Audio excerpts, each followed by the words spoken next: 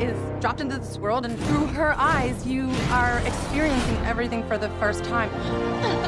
They knew when I did Avatar with Weta that Alita would not only be possible, that as a character, she would be spectacular.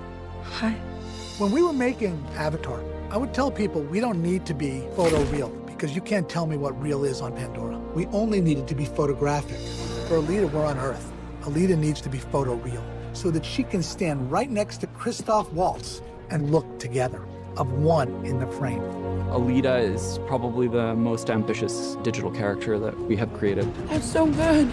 There's no better way of doing that than capturing a performance from a real human. Performance capture gives you the body and the weight and the realism of the expressions. The way the performance capture process worked is we had a number of cameras placed around the set that would record markers on the actor's physical body. The system would interpret that marker and put it into three-dimensional space and create a skeleton to go inside a CG model to drive that CG model's performance. This body, it has the power I need. I feel a connection to it I can't explain. This could be who I am.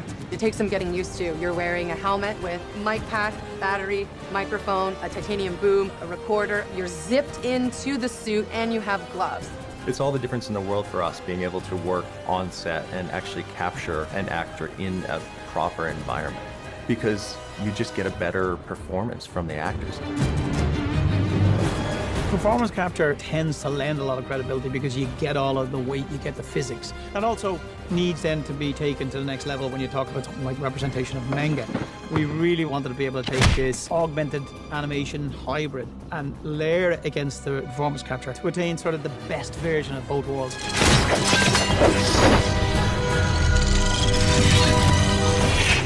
What changes it from being motion capture to performance capture is that simultaneously with capturing the body's performance, we are capturing the facial performance. It's all about this. If you can make the audience believe that that character is real in a tight close-up.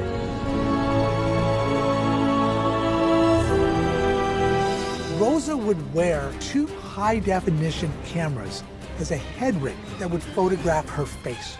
Weta would interpret those images on a frame-by-frame, almost on a pour-by-pour level, to drive the facial performance of the character of Alita. Every pull, every indent, every scar, every crease, things I wish they didn't put in are there. It's like looking at me because every little nuance of my face is there.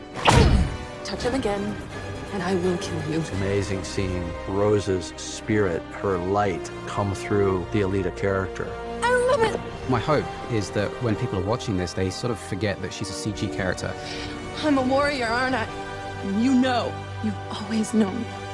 I think we've been able to create a seamless blend of live action and synthetic action in one single frame.